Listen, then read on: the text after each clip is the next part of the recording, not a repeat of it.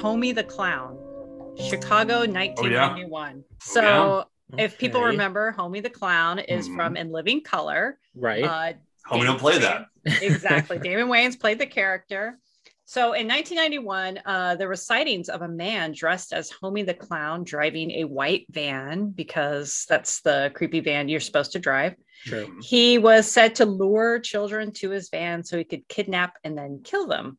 Oh. So there was an article in the Chicago Tribune that said the police were taking the clown sighting seriously, and they described Homey the Clown as being 5'11", 175 pounds. He's driving this van, and the van, on the side of the van, there are words "ha ha" apparently on it. Is it the Joker?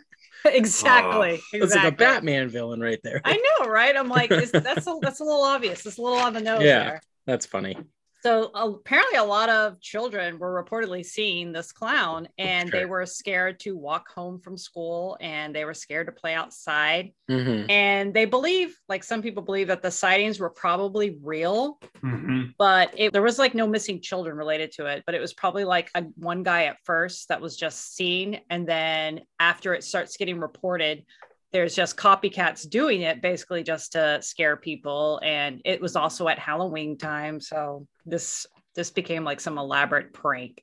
But then there was some sightings like not that long ago too, but they were like kind of like across all the US with the clown sightings, because there's nothing scarier than a clown. I wonder, especially with the Homey the Clown thing, because I remember when I came here, I got really fascinated with Chicago serial killers and got into like John Wayne Gacy. And I imagine clowns in the Chicagoland area are a little notorious that way because of Gacy and being patches that way. You know? Yeah, there was some articles about clowns that were working in the area at the time that they like were basically being discriminated against. And it was like, what about clown rights? I was like, are you kidding me? Like they were legit. What about like clown rights? Yeah, legit. And they were like, we're being pulled over in our cars and asked questions and stuff. I'm like, you're just driving your car in full clown makeup? That's just weird. Like, hey, one clown murders a bunch of kids in his basement and it ruins it for everyone, right? I know.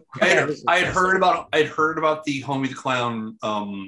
Again, like, you know, white van. It's terrifying. Yeah.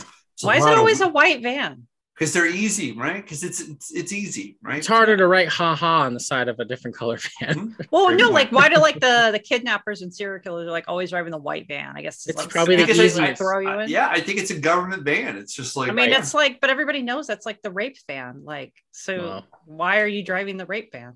I don't know. It's a good question. We'll have to ask someone. If anybody is a clown that's killed anybody and wants to come on our show, let me know. unrefinedshow@gmail.com. We'll be happy to talk to you. And subscribe to Unrefined on Patreon. Become a patron and you can see exclusive full podcast videos, bonus content, and more. Listen to Unrefined on Apple Podcasts, Spotify, Spreaker, Google Podcasts, the iHeartRadio app, and wherever you get your podcasts.